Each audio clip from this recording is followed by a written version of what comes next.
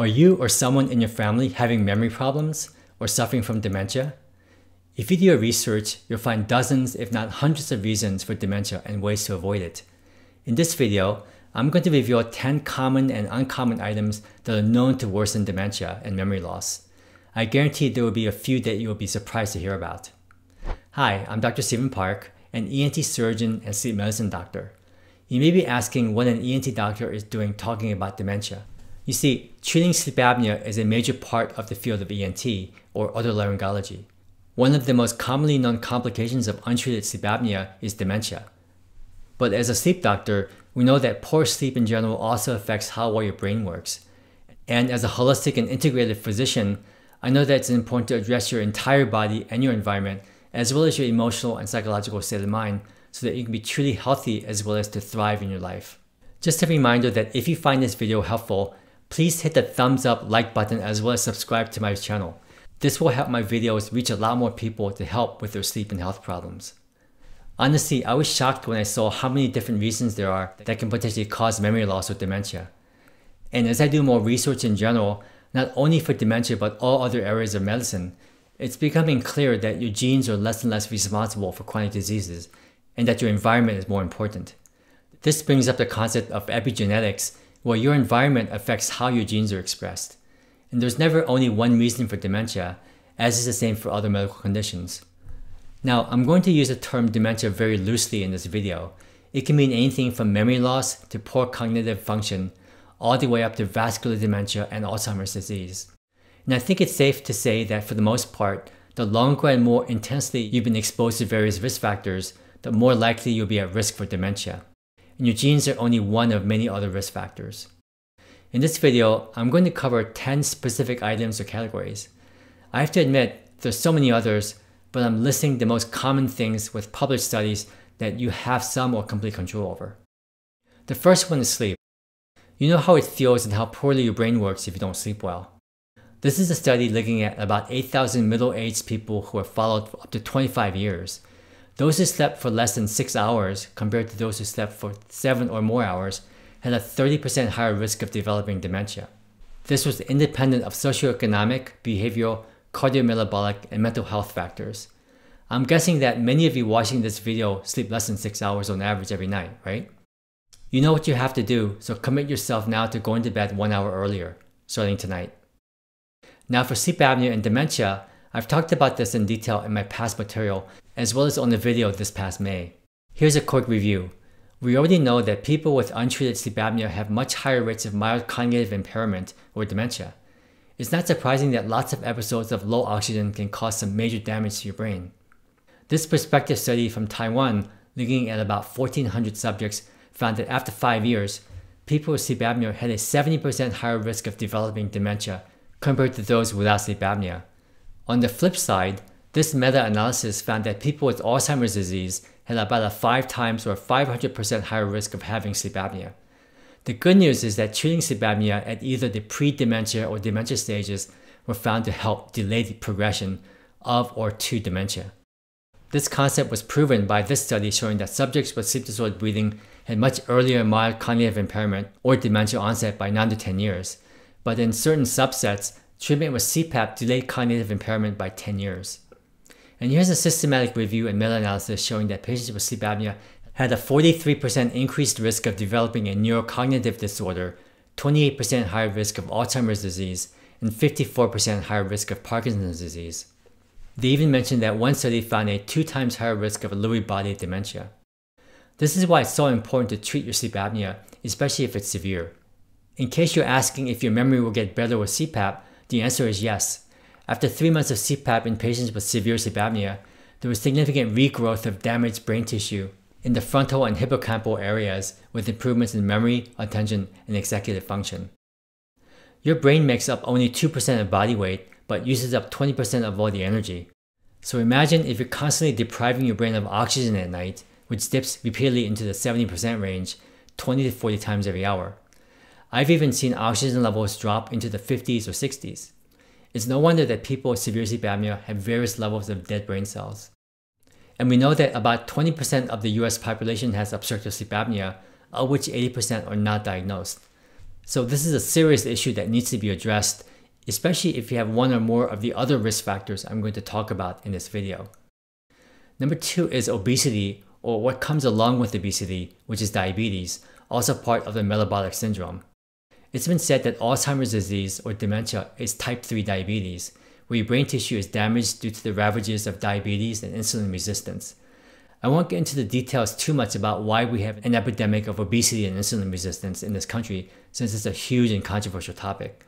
Let me just say that the American public and the food industry has followed the nutritional guidelines set by the USDA and other governmental agencies, and promoted by the Academy of Nutrition and Dietetics along with various patient advocacy groups. Now, as a result of following these guidelines, are we any healthier? Absolutely not. In fact, as a country, we are now much sicker and fatter, ranking near the bottom of all health measures, and worse than some third world countries. Here's a chart showing that we spend twice the amount in healthcare per capita for wealthy countries, but our life expectancy is at the bottom by far. We also have lots of evidence showing that people with metabolic syndrome have higher rates of brain damage. This study from Italy in 2019 found that metabolic syndrome was associated with higher rates of mild cognitive impairment and vascular dementia. And here's a scary study from 2018 where they looked at data from the National Health and Nutrition Examination Survey and found that only 20% of Americans were metabolically healthy, and less than 1/3 of normal weight people were metabolically healthy. In 2020, about 42% of adults were obese, and 74% total were either obese or overweight. These are frightening numbers. One last comment about obesity and diabetes. Metabolic syndrome is a mixture of high blood sugar, low HDL, high triglycerides, large waist circumference, and high blood pressure.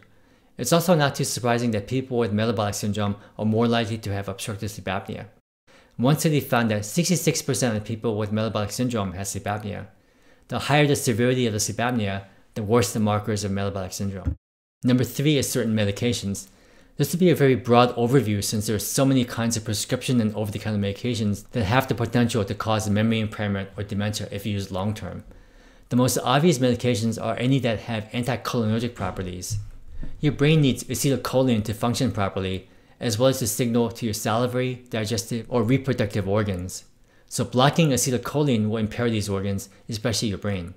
The most common class of medications include the first-generation antihistamines such as diphenhydramine or Benadryl, or any of the over-the-counter cold remedies that have one of these older antihistamines.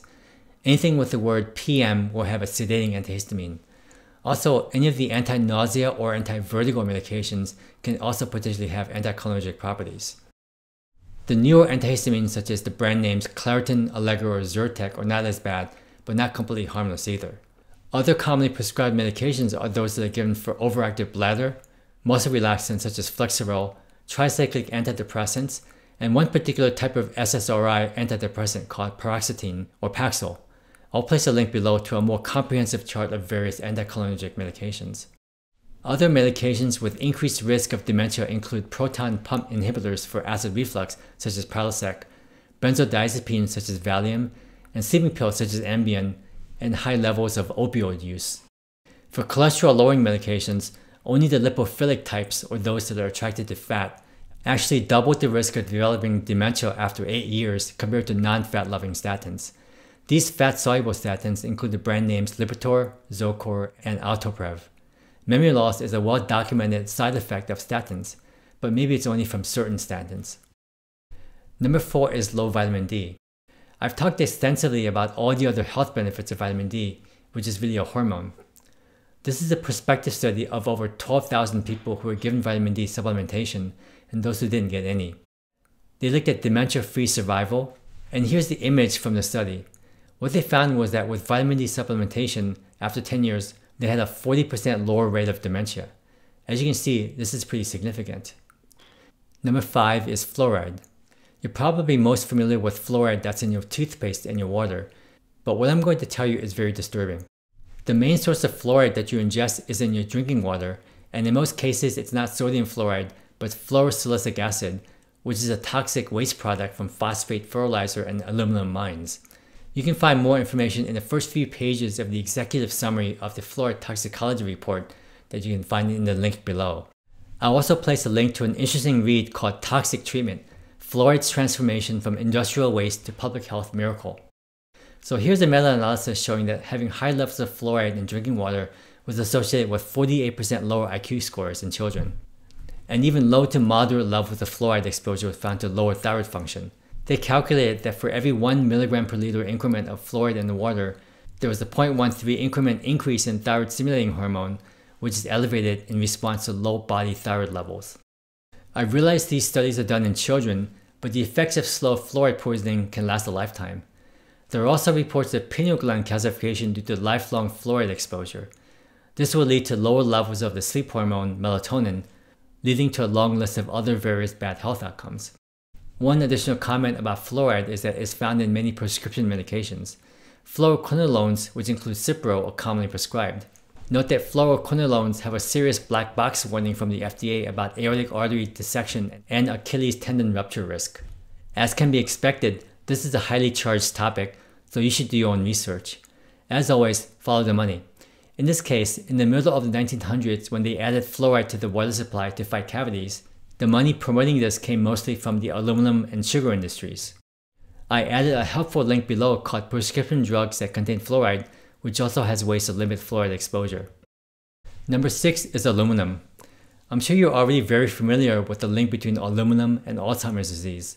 Unfortunately, it seems like modern society is inundated with aluminum all over the place. Small amounts are found in our environment and our food supply, personal care products, and pharmaceuticals, including over-the-counter drugs, as well as in our vaccines. The good news is that aluminum is poorly absorbed, but once absorbed, or if it's infused or injected, it is associated with several conditions such as bone disorders, kidney damage, hormonal imbalances, and cancers, in addition to dementia. Rather than giving you a long list of steps, I strongly recommend looking at Dr. Ann Shippey's great article on how to reduce aluminum exposure. The link can be found below. Number 7 is mercury. It's one of the most toxic substances known to man. Believe it or not, mercury was commonly prescribed by doctors for a variety of ailments in the 1800s up to the early part of the 1900s. Babies were commonly given a mercury-based powder for teething, with many reports of paralysis. And dental fillings with mercury began to be used in the 1800s. Mercury cyanide was used as a treatment for conjunctivitis until the 1950s. And in the 1950s, organic mercury in the form of thimerosal was added to vaccines to create a more robust immune response. And here's a systematic review in the Journal of Alzheimer's Disease showing that there may be a causal relationship between mercury and dementia. Here's a diagram from that study describing the proposed steps on how mercury promotes amyloid plaque buildup in the brain. Needless to say, we should try to avoid mercury as much as possible. Number 8 is head trauma. I think you're likely convinced already that repeated blows to the head over a long period of time are not good for your brain. But here's something to think about. If you already have sleep apnea, then the results of traumatic brain injury are much worse. A 2009 study from the Mayo Clinic found that 46% of 52 randomly chosen NFL players and 60% of linemen had significant sleep apnea. This isn't surprising since they're not only muscular but also overweight, especially the linemen. So it's not too far-fetched to see that if you have sleep apnea, suffering from traumatic brain injury can lead to worse dementia. Number 9 is the lack of social networks and relationships. This one's not surprising. Dementia is not only about our genes, habits, or toxins. Your relationships and quality time with friends and loved ones are just as important as some of the other risk factors mentioned in this video. Honestly, I was shocked at how many studies there are showing that loneliness and lack of social relationships resulted in much higher rates of dementia later in life. This systematic review of long-term prospective studies found that people with low social participation or contact, or loneliness, had higher rates of new onset dementia. It ranged from about 41 to 58% higher than those who had good social networks. And this study found around twice the rate of dementia seen in the Clinical Dementia Rating Scale as well as the Middle Mental Status Exam. You can also see higher 10-year death rates as well as much higher rates of being hospitalized after 10 years. And number 10, surprisingly for me, is anesthesia. This study found that exposure to surgery with anesthesia was a risk factor for dementia at 2.23 times higher the risk. Specifically, higher risk was found only for exposure to inhaled gases that were halogenated, such as halothane, isoflurane, or sevoflurane. There's been a lot written about the common observation of cognitive decline for weeks to months after longer procedures, particularly in older people. Various studies looking at the link between anesthesia and dementia are mixed, with a recent meta-analysis showing possible mildly increased risk. This topic is a big one, with lots of rabbit holes as I do more research about this. So I'll go over this specific topic in much more detail in another video. So here's a quick summary of how to lower your risk of dementia. Number 1, treat any sleep apnea if you have it. Remember that even if you're skinny or don't snore, you can still have sleep apnea. Number 2, lose weight. We know that excess weight is linked to diabetes and metabolic syndrome, and poor sleep makes it more difficult to lose weight. Number 3, avoid medications as much as possible in general, including over-the-counter medications, particularly the ones that I listed before. And you can find the link below. Number 4, set up air and water filtration at home to remove toxins in your house, especially fluoride, which can be removed only with a reverse osmosis filter. Indoor plants are also great for cleaning indoor pollutants. Number 5, think about how much exposure you have to all the various common toxic metals such as mercury, aluminum, and lead. It's not just in your environment, but also in your food. That's why it's important to eat as organically as possible. Number 6, get rid of clutter. Clutter makes more dust and creates more toxic debris. Number 7, try to avoid traumatizing your head repeatedly for any reason, even much more important if you have untreated sleep apnea. Number 8, work on fostering better relationships with loved ones and friends, and stay connected to other people in live settings, not on social media. And address any feelings of anger, resentment, or anxiety due to past traumatic experiences, all of which can raise your stress levels. Studies have shown that psychological and/or emotional stress can raise your risk of developing dementia by 10 to 60%.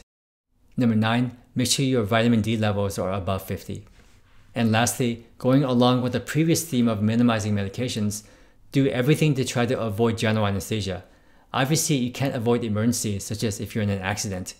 However, most surgical procedures that need general anesthesia are a consequence of unhealthy, lifelong habits. This is something that you do have control over.